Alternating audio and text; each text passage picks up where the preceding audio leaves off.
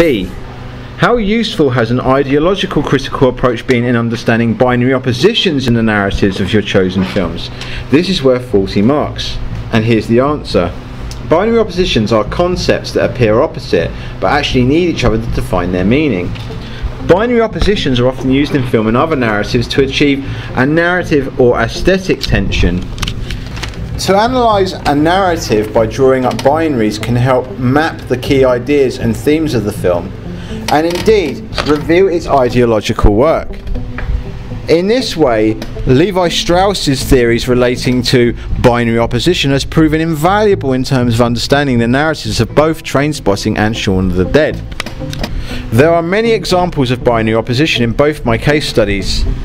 In Trainspotting, the main character Renton is usually in direct binary opposition to his so-called friends. For instance, although he is just as addicted as them, Begbie is addicted to violence, not drugs, Renton has the fortitude to keep trying to quit heroin. In this respect, he is in direct binary opposition to his friend Sick Boy. The key scene where this is underlined is near the beginning, where he first announces to his dealer Swanee that he's quitting using the Sick Boy method. Swanee mocks Renton by gesturing to a drugged Sick Boy and saying, "Oh, it really worked for him, eh?" To which Renton replies, "Well, he's always been lacking in moral fibre." This is indeed true, as Sick Boy is represented as someone whom lacks morality and fortitude because he cons his friends and can't or won't quit heroin on his own accord. Indeed, upon the death of his infant daughter due to his negligence, Sick Boy becomes fully nihilistic and unsympathetic as a character, whereas Renton, whom is more empathetic as a character, is thus more sympathetic to an audience. This is a pattern that follows when comparing him to his other friends, because by comparison to them, Renton is represented as stronger and more likeable. Even more reprehensible than Sick Boy is Begbie, who is sadistic and bullying to everyone, including his so-called friends. He is Renton's binary opposition because, unlike Begbie, Renton is generally peaceful and good-natured. This difference between them is particularly noticeable in the scene after Begbie accidentally attracts a transvestite at a nightclub. Renton is more enlightened than Begbie, whom is ashamed of not noticing the person he pulled wasn't actually a woman. Renton tries to make light of it and jokes to Begbie that it might have been wonderful had he gone along with the situation. Begbie immediately pounces on Renton, pounds him to the wall, with one hand on Renton's neck in fury. "A joke's a joke, but if you mention it again I'll cut you up," Begbie growls, whilst thrusting a knife between Renton's legs. Begbie is a conflicted character whom has old-fashioned views on masculinity, whereas Renton is his binary opposite because he understands, as he says in the voiceover, that attraction has nothing to do with morality. It's, quote, "just a question of who you fancy." Renton is liberal whilst Begbie is conservative in terms of how they view gender and sexuality. This is particularly ironic since both the author of the original book and Robert Carlyle, whom played Begbie, emphatically stated in interviews that Begbie is indeed a repressed homosexual, whose random acts of sickening violence were motivated by his fear of being outed. This is therefore clearly evident in the confrontation scene between Renton and Begbie. Begbie's hypocrisy is also quite evident in the opening pre-credit scene, and is the binary opposite of Renton's comparatively more informed views on substance abuse. Begbie's first piece of dialogue in the film is ironic and shows Begbie's lack of self-awareness, whereas by comparison Renton is all too painfully self-aware. Begbie says about heroin, "No way would I fill my body with that shite." He then pulls on a cigarette. "All them fucking chemicals," and then he downs a whiskey. "No fucking way." Then goes to a pot table on the pool table. Begbie is preaching against drugs because of chemicals, as he puts it, but he is oblivious to the fact that the whiskey he drinks and the cigarette he smokes are both full of harmful chemicals too.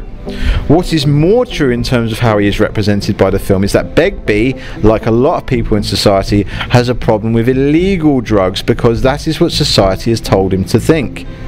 Whereas society allows drugs like alcohol, the whiskey and nicotine, the cigarette, for no other reason that they have become socially acceptable drugs, and conveniently heavily taxed by the same government that decides what drugs people can and can't take. In this sense, Begbie is also Renton's binary opposite because he is far more politically naive than Renton, whom is clever enough to see all the hypocrisies in society that Begbie isn't clever enough to see. In this sense, the binary opposite social and political views of the characters are rooted in the film's liberal ideology towards the drugs debate overall. The film, whilst acknowledging the downside to drug abuse, is honest enough to also represent why people take heroin in the first place, in that it is a thrill for them in their otherwise boring lives. However, the film ultimately falls on the side of anti-heroin ideology by the end of the film, when Renton finally chooses life and quits heroin for good, because the film understands that heroin ultimately brings addiction, illness, misery and death to those whom choose to use it. Overall, an ideological critical approach has been very useful in understanding binary oppositions in the narrative of Trainspotting. Shaun of the Dead, by contrast, is not as sophisticated and complex as Trainspotting in terms of its use of binary opposition, but nonetheless an ideological critical approach such as binary opposition is still relatively useful in understanding it. Binary opposition occurs in many different ways in the film. For instance, the film is a linear narrative arc and focuses on the maturation of Shaun, told through the metaphor of him saving the world. At the beginning of the film, Shaun is represented as responsibility shy and lazy. This is why he loses his girlfriend. However, by the end of the film, Shaun has matured as he has had to show leadership and resilience in the face of extreme difficulty, i.e. keeping his friends alive whilst having to deal with the loss of both his mother and stepfather. This results in him both saving them all and winning back his girlfriend. The two similarly aged people that died, Ed and David, are binary opposites of Shaun in that Ed lacks Shaun's maturity, which grows through the film, whilst David lacks Shaun's sense of decency because he lusts after Shaun's girlfriend, is uptight because he constantly poses problems while Shaun is laid back enough to pose solutions, and is fundamentally indecent, such as his demand to shoot Shaun's mum in the head literally just after she has just died and Shaun is grieving. During the Mexican standoff scene between the characters, further binary oppositions emerge. Diane is subordinate in David's affections to Liz, but Liz hates David. Liz is represented throughout the film as moralistic and strong-willed, whereas Diane and David aren't.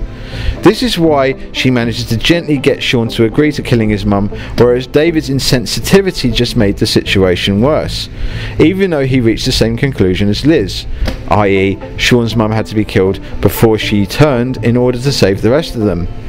Nonetheless, given the film's overtly satirical nature, the ideological critical approaches are too shallow and obvious to be truly useful, because the film spells out everything for the viewer, including clean-cut binary opposite characters, whereas the overtly ambiguous Trainspotting is helped considerably in terms of understanding through such an approach.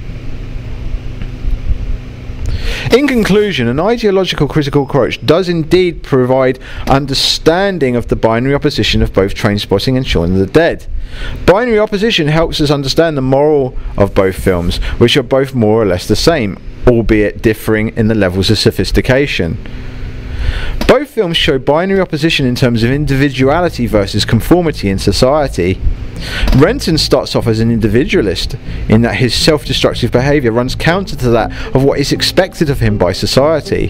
However, he ultimately decides to choose life by the end of the film and conform to the expectations of society by being just like you. But in the context of the film itself, the life Renton chooses at the end is as problematic as the one he's leaving behind, because it involves being in the rat race any self-respecting individualist despises. Ultimately, however, the film suggests that any other road guarantees self-destruction in the end. So the only way to survive is to give in to societal conformity for no other reason than it's the lesser of two evils.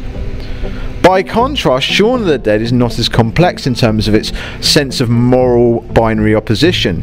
Shaun begins the film, like Renton, as selfish and failing in terms of his mastering of his own destiny. However, Shaun ultimately conforms in terms of what is expected of him as a human being on a moral level, i.e. being brave, responsible, moralistic and empathetic towards others, and is unambiguously rewarded for this as he manages to both have fun with his best friend, who is by the end of the film a zombie, whilst also being more attentive to his girlfriend and thus keeping her. By contrast, Renton's lesson is learned at the cost of having to leave his family and friends behind, as only through betrayal does he manage to cut himself free from the cycle of self-destruction he spent most of the film in.